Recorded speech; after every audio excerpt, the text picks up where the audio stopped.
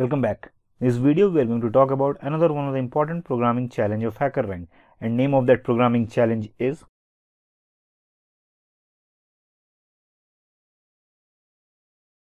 In this programming challenge, we will get an array of integers. We have to sort the array in ascending order by using bubble sort algorithm. Okay, let's understand this complete challenge with the help of an example. Let's say we will get an input for the first line contains an integer which indicates the size of the array. Let's say the size of the array is 3, and the second line will be the list of variables. List of variables I will write as 3, 2 and 1. Now this will be our input,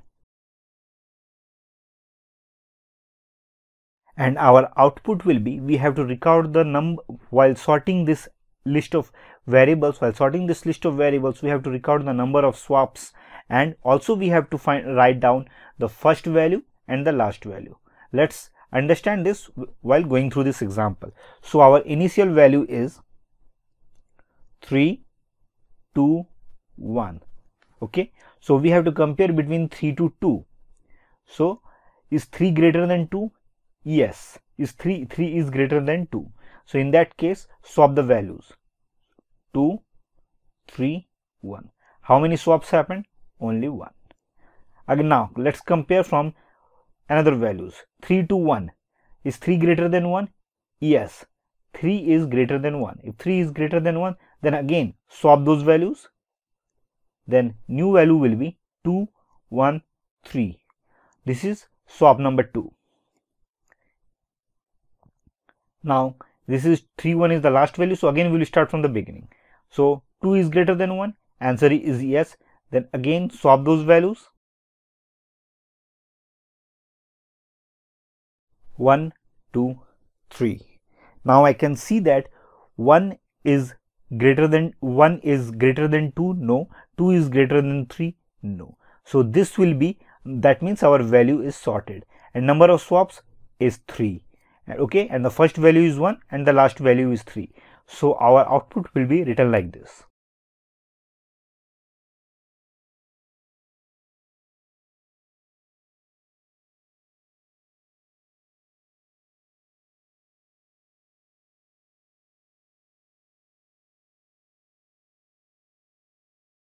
This will be our output format. Okay, now let's see the constraints. Constraints will be,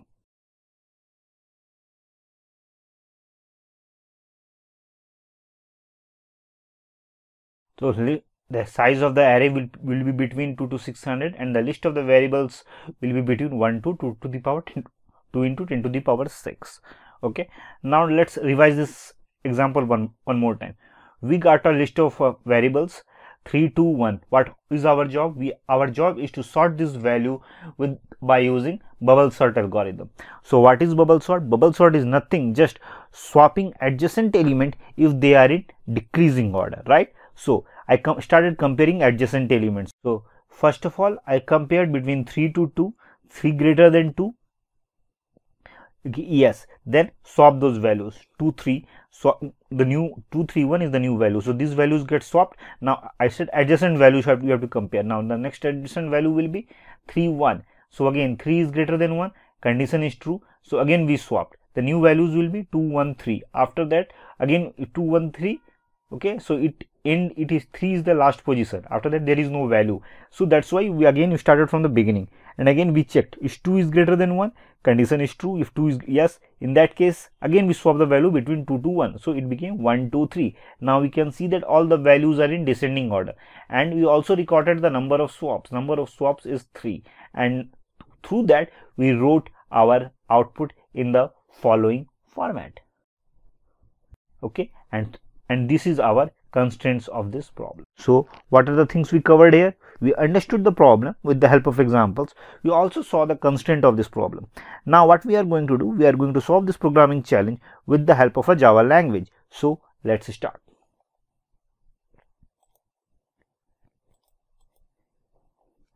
So first of all, we are going to read all the values of list. For that, what we are going to do, we are going to use int string.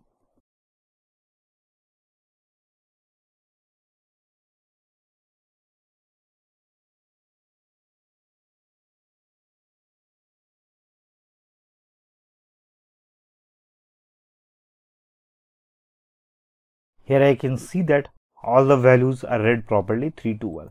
Now the next thing that we are going to do is, inside this int stream we will take one more int string dot size -1. The reason we did a dot size -1, because when we are comparing adjacent values and it will reach the endpoint, it should not throw array index out of bound exception. So one value is less than the endpoint, so that it can easily compare and without throwing an error. Now next, after reading this one, what kind of a values we wanted to swap? We wanted to swap the adjacent values which are in descending order format, and descending order adjacent values format. So for that, what I'm going to do, I'm going to write filter.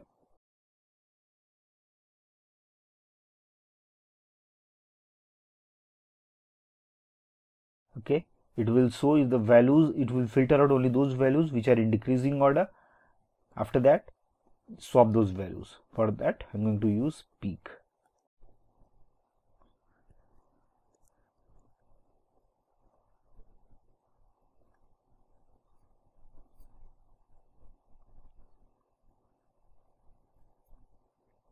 After swapping every time, what am I going to do? I'm going to record those count.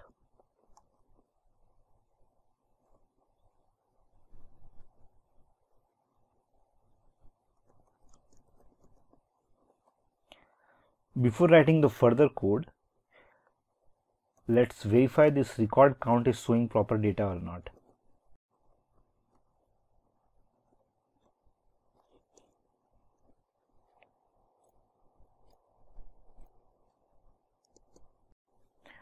Count, first time count 2, count 1, count 0.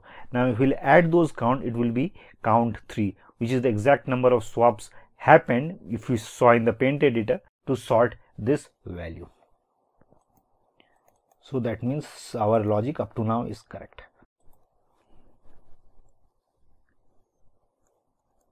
So now what we have to do now? I have to sum this count value. For that, what am I going to do? I'm just going to remove for each, and here I'm going to write map. Here I'm going to return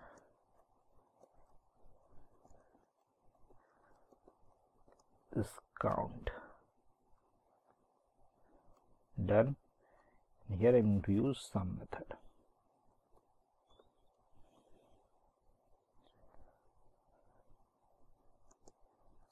Long total swap.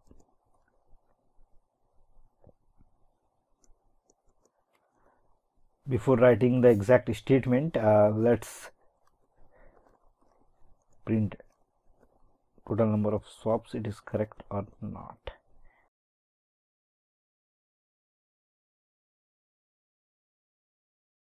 Total number of swaps 3, so it is showing the correct data now. So let's write the required output now.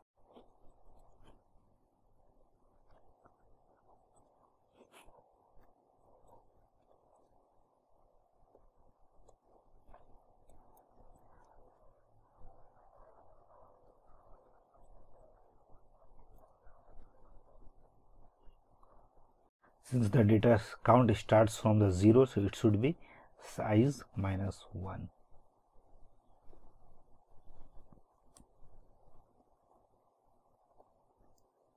And the first value we require, for that we have to write a dot get indexing 0. Done. Let's execute this code again.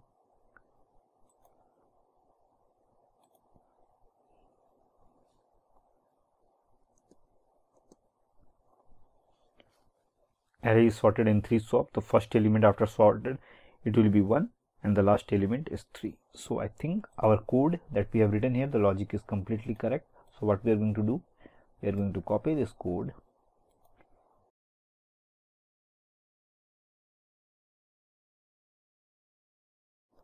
paste into Hackerrank console.